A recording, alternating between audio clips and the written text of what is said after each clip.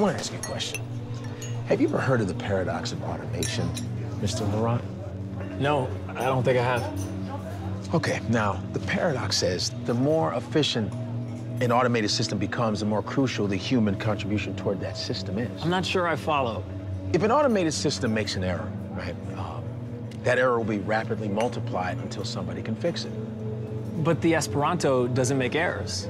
It can translate any language perfectly. Language, yes, it can.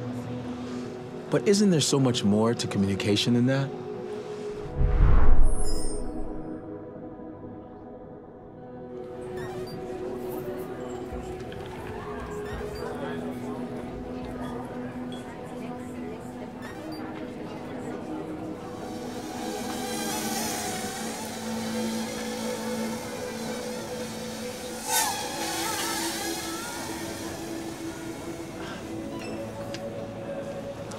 That was my wife on video call.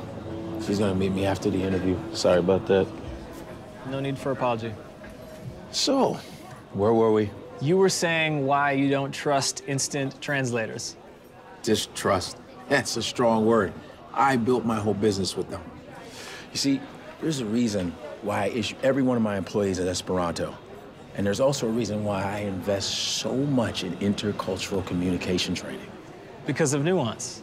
Yes. You can't just walk into any room anywhere in the world and just start talking to people. I mean, there are social customs that have to be respected. Isn't language a social custom?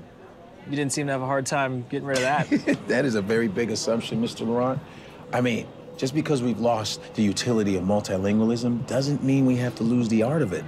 Okay, so these other social customs that you were speaking of, aren't they a barrier to communication just like language was? Wouldn't we be better off getting rid of those too? Yes, you may be right, but I still have a little romance left in me. I think we all do. Of course, there's still the variable of body language. You think that's important? I think it's everything.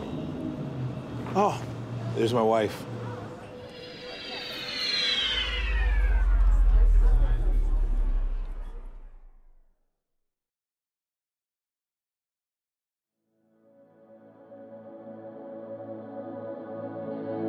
Monsieur White, est-ce que je peux avoir 2 minutes de plus? J'ai plusieurs de questions pour toi. Bien sûr.